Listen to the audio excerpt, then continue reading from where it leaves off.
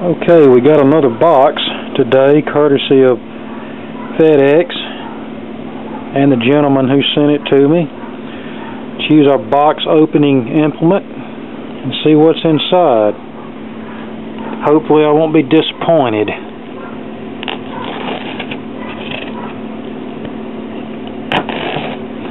And apparently I can't even cut straight, but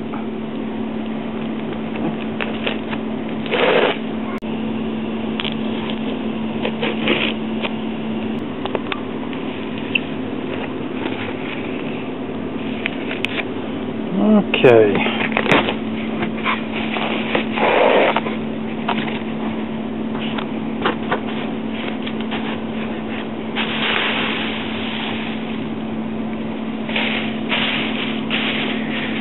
And notice we have standard plastic bags filled with packing peanuts.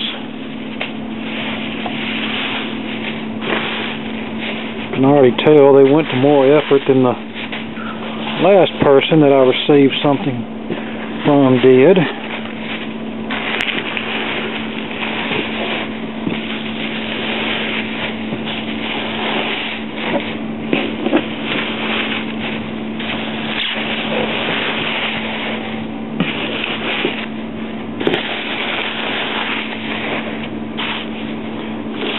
I think had that Bakelite record player been packed with all this padding inside, that it would have probably stood a better chance of getting here in one piece.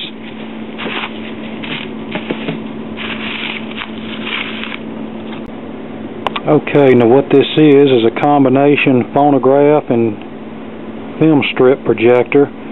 Probably no newer than the 1940s, could even be from the late 30s, but possibly we can tell more about that once we examine it. And here it is, an Explainette 30-50. I think these were made by a company called Operadio, which I think later became Dukane. Someone had this for sale on the ARF classifieds, and I think this was in danger of getting parted out if no one bought it, so I decided to give it a home. And here we are, all set up and put together. And this is obviously the screen for the projector, or you could project the image up on a larger screen. These were primarily used by schools and by salesmen in order to demonstrate film strips that came with a recorded sound track. And back in the day when this projector was made, those would be 78 RPM records.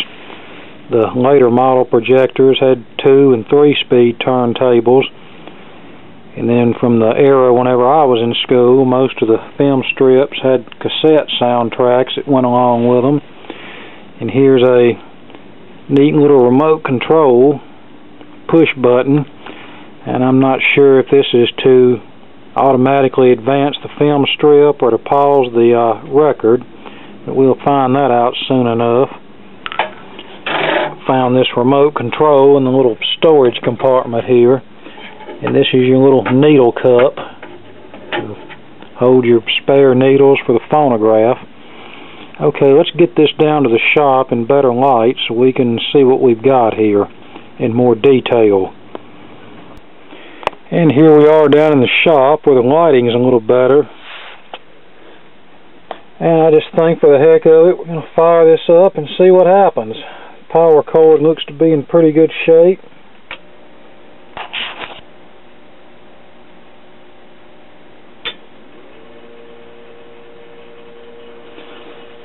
Well, I said earlier that this was likely a 78 RPM model, but it looks like it's a 33 RPM. You can see the tubes lighting up.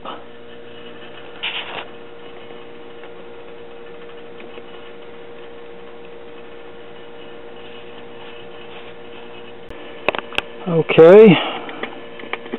It appears this old crystal cartridge has a tad bit of output left to it, but kind of surprised about that. Usually these are dead as a doornail. even though this is rotating at 33, you still couldn't play a modern 33 RPM album on it due to the weight of this tone arm and the type of stylus used.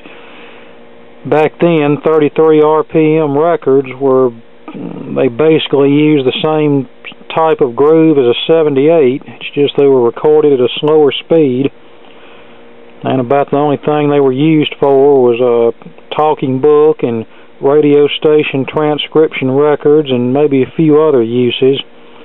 But the commercial 33 LP album that we're all familiar with didn't come out until 1948. And there's the tubes, a 12AU7, 50B5, and 12AT7, and I see a selenium rectifier back there for the power supply. So that would most likely date this to from the late 40s, early 50s maybe. Now I just need to figure out how to change the turntable speed to 78, if there is a way to change it to 78. Because if there is, I can use this to play my old 78 RPM records. And one interesting thing I just discovered is this turntable will actually accommodate a 16-inch record.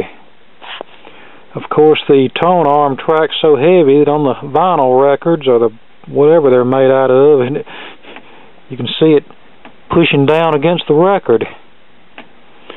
But the main thing is the disc will fit on the turntable. I'm sure I could modify this tone arm with a lighter weight cartridge.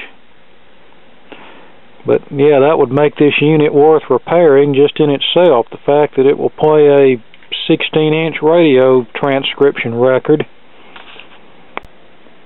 Okay, so there you go. A first look at my newly acquired Explainette projector / record player. In a future video, we will restore this to operating condition and put it into service.